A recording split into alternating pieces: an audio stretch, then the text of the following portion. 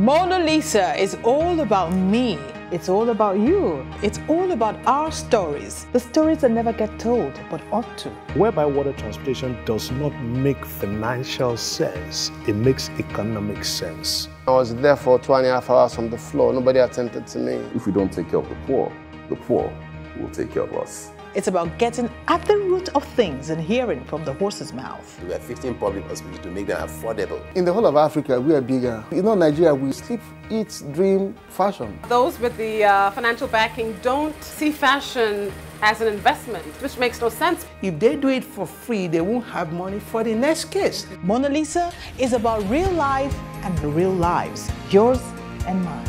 Make a date with Monalisa, and together, let's ensure that the important stories get told.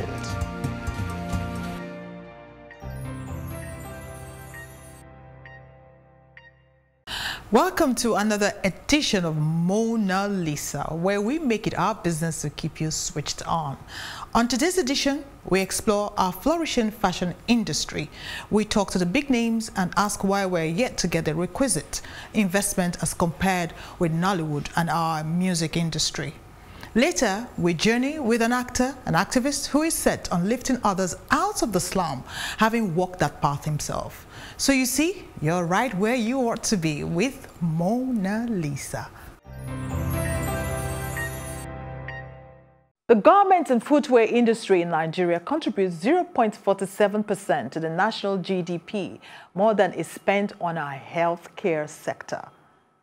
It provides employment and promotes creativity, especially among the youth. And yet, we still hear of a lack of structure in the industry and inability to get hold of quality materials. With the focus on turning from a mono economy to promoting alternative sources of income, there has been talk and activity around pushing the Buy Nigeria initiative. Why then is our fashion industry not yet able to compete with other creative industries such as Nollywood and our music industry? We met with knowledgeable players in the industry to shed more light on the information we received so far. The fashion industry in Nigeria is a dynamic club which includes incoming designers, established designers, collaborative designers who mentor, adventurous designers, models, and so on. We explored the strengths of this expansive industry. In the whole of Africa, we are bigger than other African designers. I can tell you that authoritatively. Because, you know, Nigeria, we sleep, eat, dream, fashion. The strength of the Nigerian fashion industry, I'll try to narrow it down to the fact that us Nigerians are so expressive and so passionate and are so willing to take bold steps in fashion. So whether it's someone who's jumping onto a Danfo or a Molowe, someone that's boarding a private jet at the airport, but Nigerians are fashionably adventurous. I think Nigeria is a very special country in so many ways. In the 13 years I've been in Nigeria, I saw a major change going from even the way Nigerians now relate to art and culture. We considered its weaknesses and challenges. The challenges that I faced while setting up my label, Kiki Kamanu, NEPA, so light, and so we tend to spend a lot of resources on getting something as basic as light, and also distribution outlets. Well, Nigeria is definitely not the easiest place where to start a business. Starting from the fact that you need to rent a place for 2 years, starting from the lack of light, lack of skilled workforce, so you have to train them in the job, and especially in fashion there is no standardized production. We looked at how the fashion industry compares with other creative industries such as Nollywood and the music industry. So I've been told that it seems that Nollywood and the music industry, that they get more funding than those in the fashion industry, because if people for some reason, those with the financial backing don't see fashion as an investment and don't see it as a business, which makes no sense. What can be done to convert potential to productivity and get us on the world stage? I'm hoping that with time we will start to collaborate with textile manufacturers so that we can produce exclusively for some of our clients here. Also look into durability of the kind of fabric they produce as well. You can pick and choose. And also, I'm hoping that we can have more good fashion schools. Also that the government will really start to sit down with designers and think of how they can help designers to export what we produce here to the world. If they can do that, I mean, Nigeria will take over the world. I'm telling you, we love fashion. We took to the streets to hear directly from the students and future entrepreneurs. I'm still a student, and I patronize all these roadside boutiques and maybe a friend as a designer. There was a time I saw shoes made in Aba. I couldn't believe it was Aba made shoes because they were all amazing, nice. The shoe soles are strong and our leathers are on point. We need to work more on our quality assurance and finishings. Actually, talk of the finishing side of most of the Nigerian fashion items are not really up to the standard. We have locally good designers in Nigeria. As you can see, what I'm wearing was made by a local designer. If we can patronize them, they will grow in their industry. We sat down with a fashion analyst to get a breakdown on the issues raised. For the industry, the fashion industry here to get huge funding, would need to take ourselves seriously too. We have to put in the work, we have to put in the quality, the time. The fashion industry in Nigeria is very productive. For example, Africarear, which Bala Nigeria recently had a collaboration with. It's an online platform that exports products, strictly made in Africa products, to the rest of the world. And in a short period of time, the brand made about 2 million euros. So that's a really important milestone. In recent times, a lot of foreign brands, foreign publications have been interested in the Nigerian fashion industry, in the Nigerian fashion market. The world is watching and everybody wants a piece of that because, I mean, what a time to be alive. It's always a pleasure to spend time with my friend and esteemed fashion designer, Ade Bakare. We caught up with him at one of his Lagos boutiques and learned a thing or two about his experience in fashion and in particular, the Nigerian fashion scene. What has been your journey so far in the fashion industry? It's been a long journey. We set off in 1991.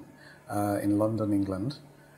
So I graduated from fashion and then initially I studied in Nigeria at university level. I did my secondary university here in Nigeria. I went back to England where I was born to go and study fashion design. So I graduated and set up in 1991. That's nearly 30 years, isn't it? Yes, almost. Oh my goodness. You're the grandfather of the fashion industry in Africa. I started very early. Yeah. And so because my mom had said I must study it if I wanted to make a success of fashion. And because it's a career, I think that's the problem a lot of times in Nigeria, it's seen as a hobby. It's a degree status discipline in the West. So I went to study it for 2 years. I had a HND. I didn't want to do another BA because I'd already done a BA in history at the University of Lagos. So I then went to University of Manchester in Salford to go and study fashion design. And initially when I started, I used to do a ready-to-wear line. I used to sell to boutiques and stores across England. And I started that, and then England went into a recession in the mid-90s, so I had to switch over to doing couture. So after that, I then branched out into wedding dresses, and that's where I became very popular with Nigerians. But as a result of that, I used to be invited for shows here in Nigeria. So gradually started making a lot each time I'd come. Clients would order, and then someone said, why don't you open a shop? So that's how we opened here. So a sister store? Yes, okay. In 2006. And then in Nigeria, which is so beautiful, I get involved in a lot of projects. So we designed the uniforms for the defunct Virgin Nigeria, uniforms for the Whitbaker Hotel, restaurants, and involved in film. So, I mean, that's it in a nutshell. But having said that, there are a lot of hurdles along the way. Yeah, because I'm a creative person, you look at it from a creative angle. Yes. You just want to get your designs out there. But I've always been fortunate to have business people behind me. Not so much like investing in the business, but at least giving me financial advice. You have to do this. And my business was actually set up by the Prince of Wales. PYBT, he had a scheme to support young entrepreneurs. And so I went for a quick course and I was selected. And what that did, which was very beautiful, they gave you a mentor. So every month you had to submit like a statement of accounts to your mentor. And my mentor was a buyer for British Home Stores, Isabella Nathanson. So I was always a bit grounded. Yeah. I always knew that I had to make collections that sold. And then I think when I look back now, because I was a bit young and then I was also black, I was like a novelty in England. Who's this black? You were black and you stood out. I want to ask you, has it been has it been better for you considering our economic situation? Definitely. It's been good for you? Yes. In fact, a lot of my peers in England said, how did I have the brain idea to come to Nigeria a lot earlier than in 2006. You were brave. Yes. But I just felt, lots of Nigerians were always ordering clothes. So in England, you'd have your sketches, you show them to the client, they'd have one or two. Nigerians would always say they'd have everything. And, fashion is we drink and eat fashion. Isn't it? So, what are the challenges? Of course, you've mentioned one or two challenges. Can you give us an in-depth of the challenges you faced? I'll say one of the major challenges was having financial investment. I was never that fortunate to get financial investment. In fashion? In fashion in England. Okay. Each time we'd approach financial backers. At the last minute, they'll always pull out. I don't know, maybe they were just skeptical about supporting a young black business. And maybe they felt, he might not, because a lot of fashion businesses don't stay that long. We had a financial backer, an Indian financial backer. And they had gone through all my books and they'd seen I'd been in business for about, I think, 5 years.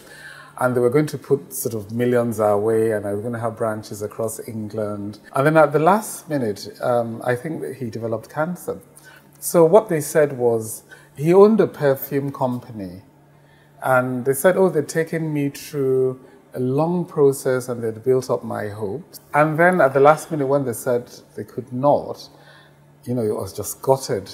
But then they said that because they have a perfume company, they would create a perfume for me. And that perfume should then be my financial backer that, perfumes usually sustain a lot of fashion houses. So that's how I started Bakari Breeze, the first perfume. Okay, and then subsequently, I now have the Adibakari Couture Signature, which was launched 2 years ago. And then the challenges here? So the challenges here, because I'd already been a bit established before I came here, I was a bit more experienced. But one of the challenges I found here were the price points. People found the prices a bit too high. And then also getting the right staff.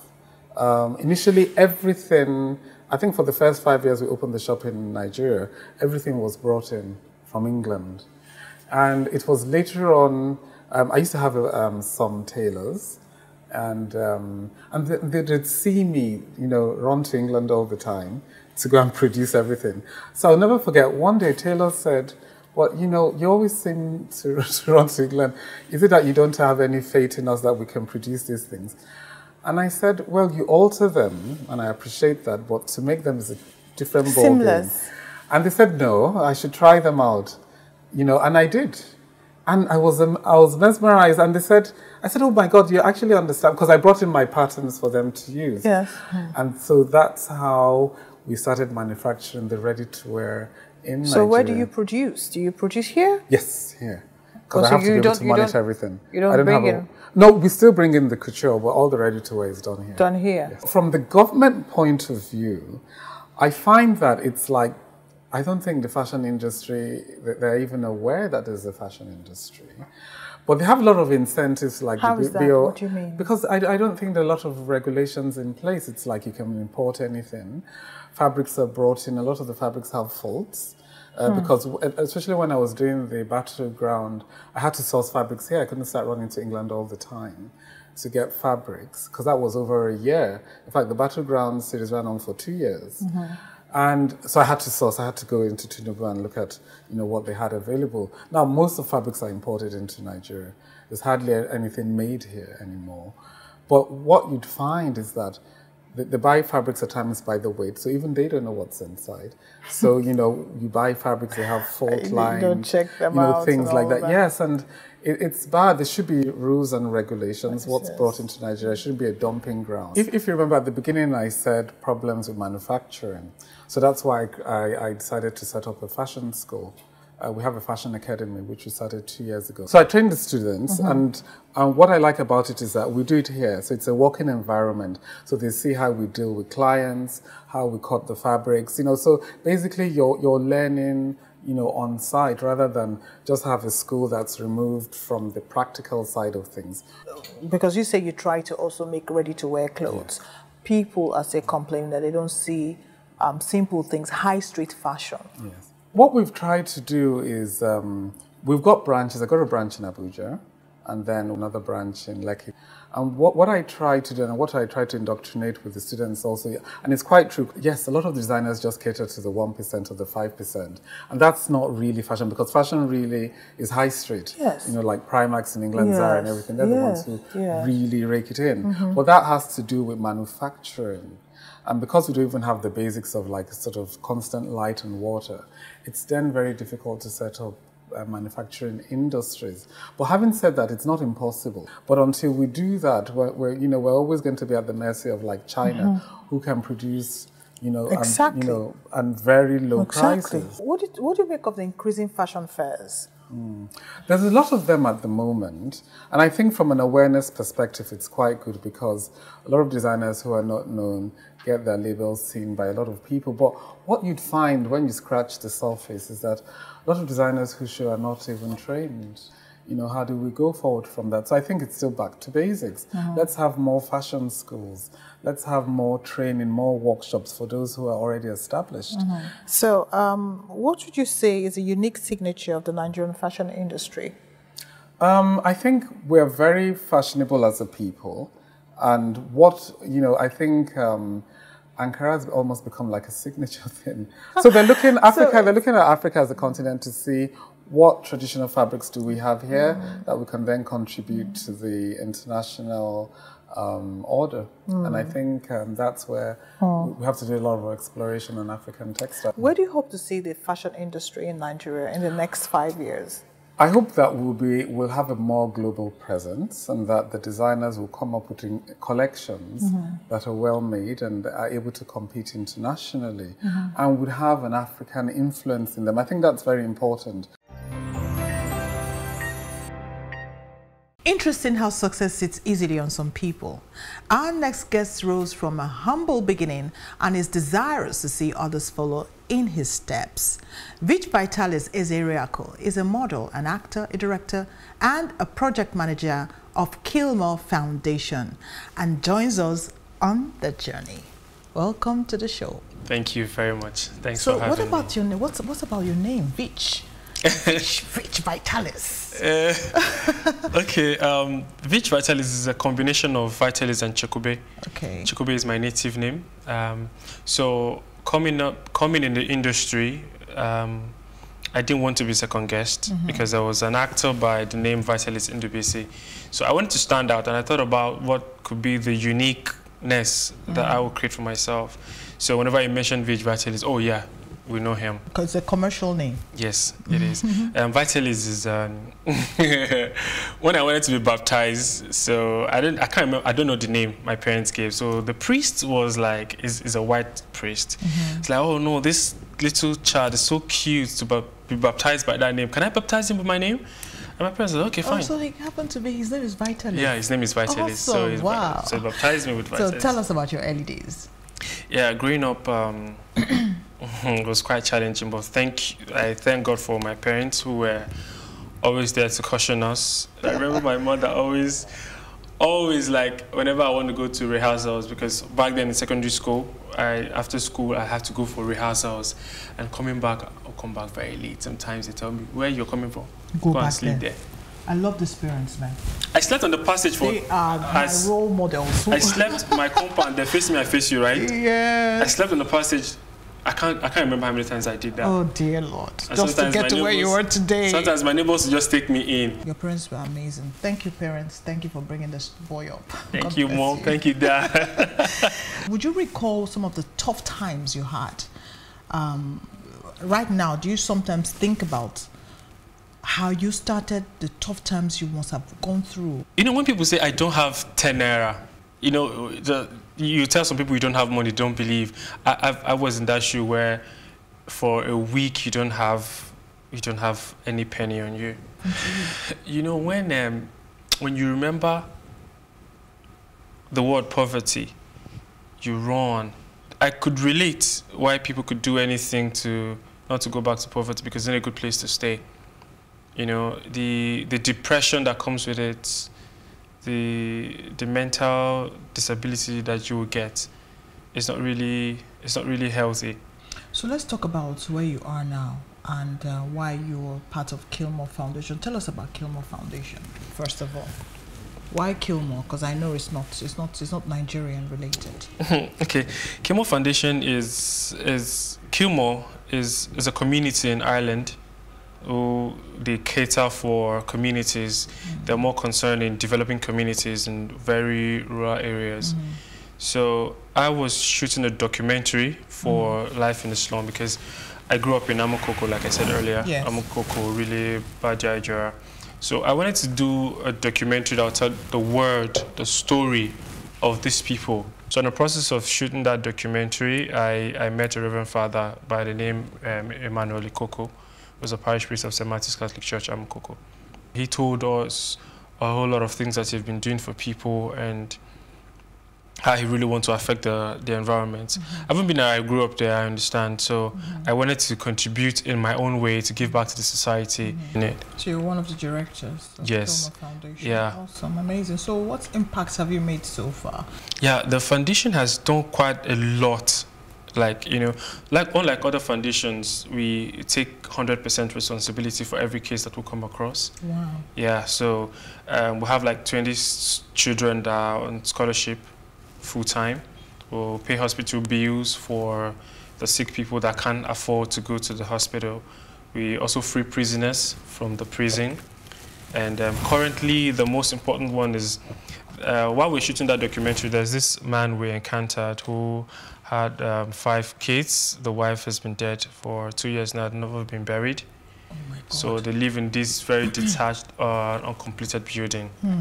So we are in his case, trying to give him a better life. So we also do outreach, talk about, because the environment, the most common thing is drugs and child abuse and teenage pregnancy. Yes. Yeah, so we're running a campaign about teenage pregnancy and also go to secondary schools to enlighten the girls. You've done so well. I mean, this alone you've just made my whole day. So tell us about your actor, you being an actor in Tinsel. When did you start off with Tinsel? I started, the quest is to Tinsel started 2012. Okay. I remember I went for the audition, so I got called back. So I was so excited, like, okay, yeah, this is it. And only for me to get there, and it was an extra role. Okay. Well, you must start from somewhere. Yeah, it must start from somewhere, but personally, I loved Tinsel so much because of their professionalism and the standard of acting. So I wanted to do more there. So I got there. I was just acting the bar, and I turned it down for the first time. 2012, 2014, I turned it down again because I didn't want what they were offering me.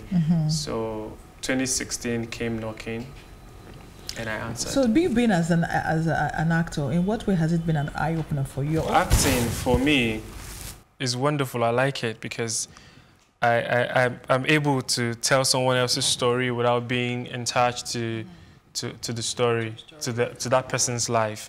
Awesome. Your parents are still alive? Yeah, they are still alive. And they're seeing how grown and how successful you've become. Yeah. Thank you so much, Vich, for sharing your amazing story. It's an eye-opener for me and some of the audience too who is listening to this.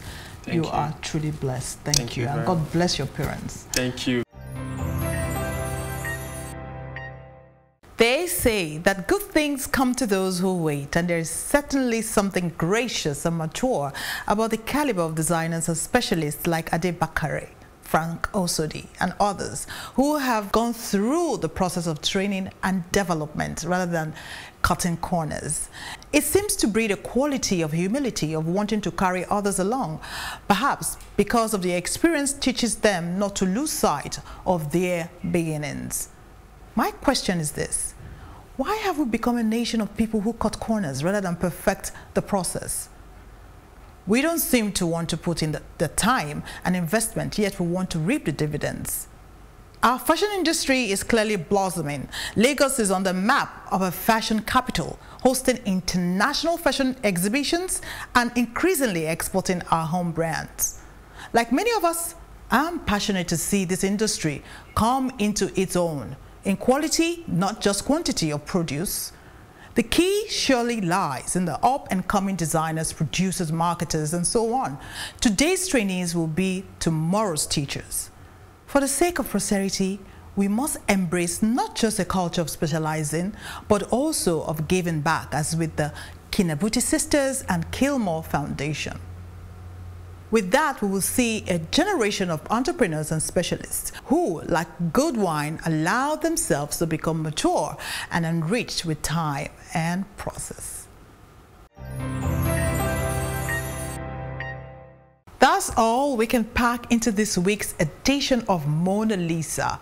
Till the next time, when we are sure to bring you another engaging lineup, remember, the good you do for others is like lighting a candle. It makes the world a brighter place.